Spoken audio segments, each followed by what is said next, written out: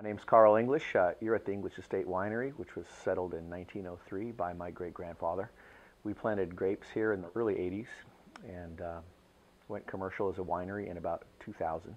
We have a really strong opinion that wine doesn't have to be scary, and that you like what you like and you don't like what you don't like, and that's all fine. So we're probably the least intimidating winery that you'll ever come to. We're very friendly and we love to educate people about wine.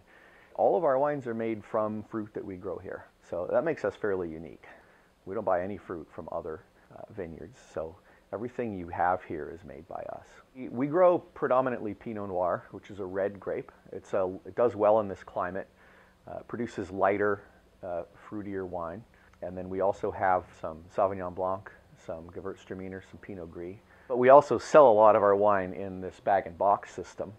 It doesn't spoil. You can have a glass or two. You're not thinking about that expensive bottle you bought and whether you should open it now. The tasting room is open every weekend. We do dinner and live music on Friday nights from 6 to 9. That's catered in, so it's a different fixed dinner every Friday night and live music. Tasting room's open from noon to 6 on Friday, Saturday, and Sunday. And then on Monday nights from 4 to 7:30.